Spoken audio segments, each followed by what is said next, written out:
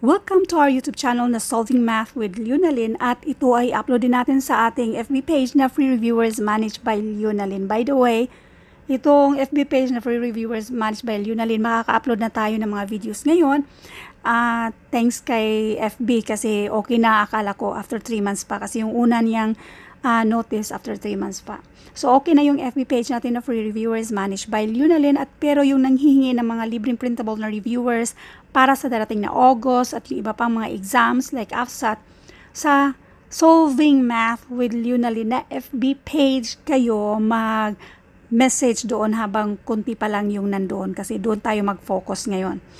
So now, ito ay random post. Kaso hindi lang isa ang nag-post, maraming nag-post at marami na ring nag-tag sa atin.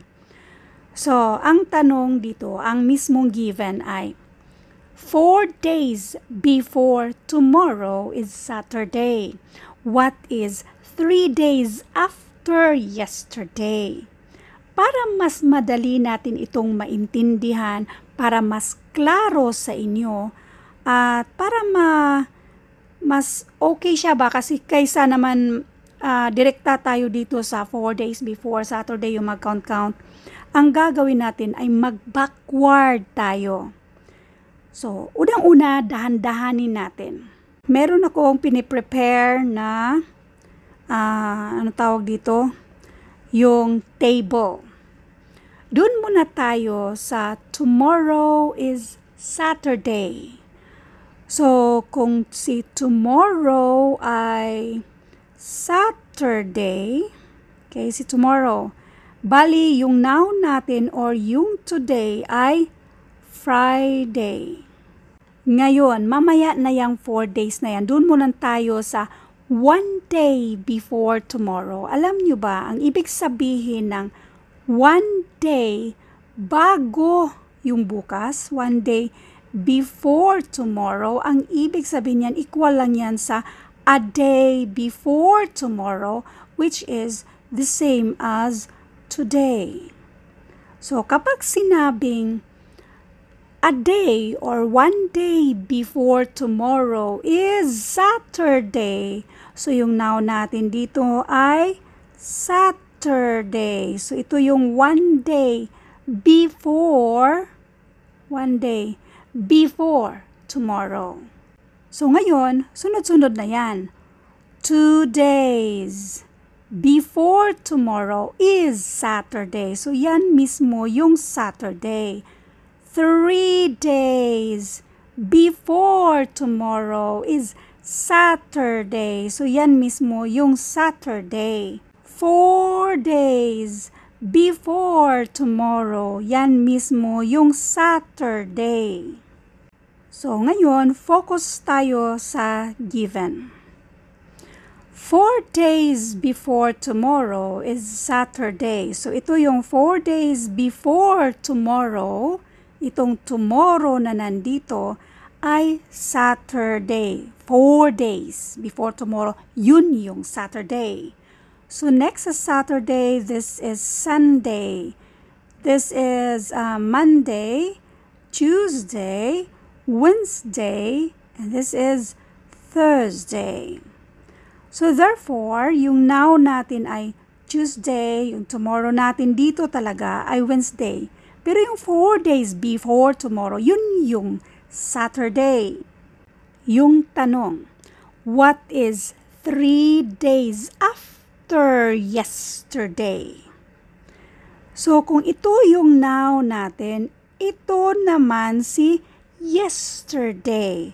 So, si Monday, yan yung yesterday natin. 3 days after, take note, this is after. So, going right tayo, after. Now, doon muna tayo sa 1 day after yesterday. Ito yung 1 day after yesterday. That is Tuesday, which is today. 2 days after yesterday. So, yan yung Wednesday, which is tomorrow. Now, 3 days after yesterday. 3 days after yesterday. Ang nandito ay Thursday.